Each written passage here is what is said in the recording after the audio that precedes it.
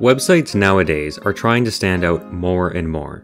To do this, they push current web design trends out of their comfort zone, for better or for worse. However, it seems by doing this, they forget how to follow simple web design and user experience standards that result in websites being annoying or ineffective. Here are 50 web design mistakes and explanations that you can learn to avoid making the same mistakes yourself. Grab a pen, this shit's gonna be fun. Stop using sliders. They aren't effective and very little people will actually use them and see the content beyond the first slide. Stop auto-playing sliders. How exactly does this promote a good user experience? Why are you trying to make me work by having to click to see the navigation? If the navigation can fit on one screen, put it on the screen. Don't add an extra step for the user just to make the website more minimal. If you have a contact button call to action at the bottom of your homepage, do yourself a favor and don't. Just put the contact form on the page instead of adding an extra step for the user. Stop center aligning everything. Particularly, don't center text that has more than 3 lines. It ends up becoming annoying to read because the inconsistent starting points for each line. Stop using justified text alignment. The inconsistency between the spacings of each word make it harder to read. Stop using right alignment, for the same reasons why you shouldn't use center alignment. Splash pages. Don't make me work an extra step just to get to your website. After having just entered your website, I shouldn't have to then again enter your website. Not only that, but splash pages hurt SEO, decrease conversions, and waste users' time. Don't have them.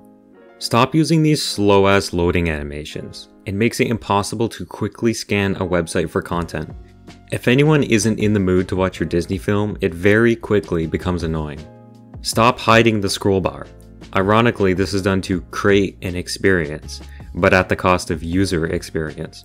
Stop styling the scroll bar. The scroll bar is meant to be a consistent feature to navigate websites. Stop messing around with it. I don't care if you have learned a new CSS pseudo element, marquees, or anything horizontally scrolling. They're annoying to look at and difficult to read. Stop changing the background color of the website as I scroll. It takes away from the content and it's just distracting. Stop customizing the cursor. Holy shit, is this still the same site? Don't force me to click a dropdown in the navigation for it to appear. It should appear on hover. Stop turning the entire website into a vertical slider by taking over my scrolling. Scrolling should be consistent from website to website. Stop trying to take control of it. Stop using emojis. It just looks unprofessional. Don't mess with web design standards by trying to reinvent the wheel. You're not special because you've put your logo on the right instead of the left. Stop wasting my time with these time-consuming opening messages. Stop wasting my time with these long-ass menu animations. Don't make the hamburger icon button not look like a hamburger icon in an attempt to be special. Make it consistent so people know what it is and what it does. Stop using vague H1s on the homepage. This is bad for user understanding and SEO. Can we stop using these typewriter text changing effects? It's annoying as hell and it hurts user experience. I've seen hundreds of these and I've always skipped over them. Horizontal submenus, a design style no one asked for. Users expect it to be vertical, again. Don't ignore web design standards in an attempt to be special. Don't make the color of your call to action the same color as everything else on your website. You're just losing out on conversions. Sticky menus that don't have a background color. How is this a good thing? Did you just forget? If your menu has sub-menus in it, it should always have an arrow to indicate that. This makes for better user experience and understanding. Don't have a separate first and last name fields for your forms. In small to medium-sized forms, having less fields has shown to increase conversions. Combine the 2 fields into one full name field. Horizontal scrolling websites. This is another example of people doing the opposite of web design standards. Stop trying to be special at the cost of user experience. Small home pages. The home page in most cases is the most important page of your website, so it should be informative enough to give the user at least a general idea about who you are and what you do. Center aligned text forms. They should always be left aligned for better usability. Having a menu that just has icons in it? A new user to a website shouldn't have to think to be able to use a menu. The new MailChimp design also does this as well, and it's super annoying. Square buttons. People expect buttons to be wide. It just doesn't promote good user experience. Forms without labels. This is bad user experience as well. If I type anything at all and forget what the placeholder text said, I have to delete everything I just did to know what the input field was for. Hero sections that span the entire height of the screen. This creates a false impression that the website doesn't have more content and that you're at the end of the page.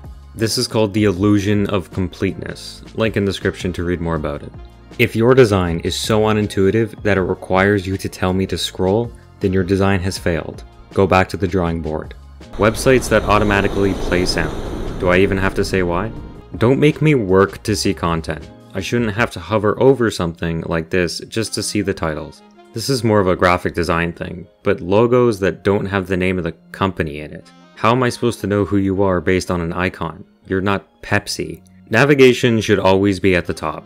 A left menu can sometimes be okay, but if you want to make it as easy as possible to use your website, it should be at the top. Vertically aligned text. This is another example of sacrificing UX for UI. Not having the home link in the navigation. Not every user knows that the logo is a reliable way to get to the home page. You don't see this one often, but unloading content with an animation, to only have to load it back with more animation.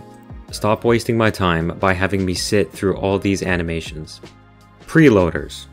For the making of this video, I have opened up hundreds of websites on awards.com, and a large portion of them had preloaders, and a large portion of those sites didn't load at all, because preloaders often can't tell what a site is actually done loading or not. This is actually a very common problem with them. Instead of trying to hide how slow your website is, how about you stop adding in all this eye candy shit so you don't need the preloaders in the first place? Homepages that are just slideshows. There just isn't enough room to have the amount of information an effective homepage requires with this layout. And overall, this doesn't promote good user experience. Stop trying to make your website a PowerPoint presentation. Stop interrupting my vertical scrolling for horizontal scrolling. It's unpredictable, and it usually ends with me over-scroll past the normal section after it. Overlays that aren't opaque enough to be able to clearly read the text in front of it. Text over background, always. Not putting links in the footer. People use them and expect them, so put them there. Overusing visual effects. It takes away from the content and it adds more load and complexity to your website. And lastly, design mistake number 50, fucking smooth scrolling. So there it is, there's 50 web design mistakes. If you avoid these mistakes, you will create a more effective, easier to use, and more understood website. If I missed any mistakes, let me know in the comments so I can make a part 2. Thank you for watching.